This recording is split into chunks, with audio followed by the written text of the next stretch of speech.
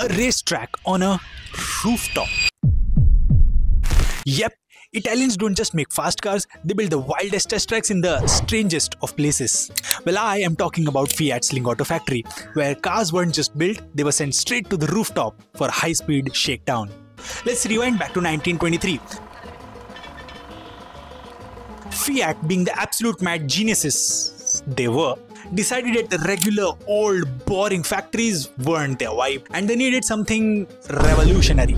So they built Lingotto, a 5-story factory where raw materials entered the ground floor and then bam, fully assembled cars rolled out straight onto the 1-kilometer test track in the sky.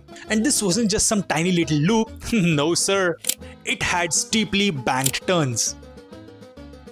Theoretically, drivers could push their Fiats to their absolute limits. Theoretically. Because in reality, the tight corners made high-speed turns a bit sketchy. For decades, Lingotto was a symbol of Italian engineering brilliance.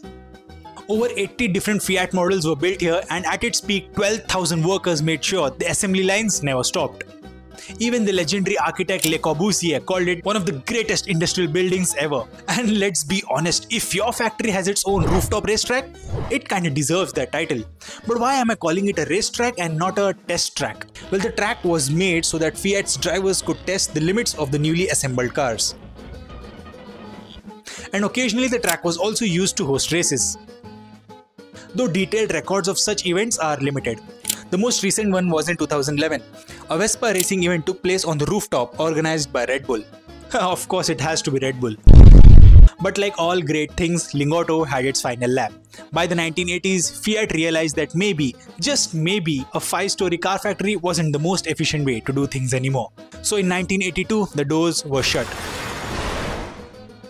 And for a while it looked like it would just disappear. And then enter Renzo Piano. The famous Italian architect took one look at Lingotto and said, nah, let's make it fancy.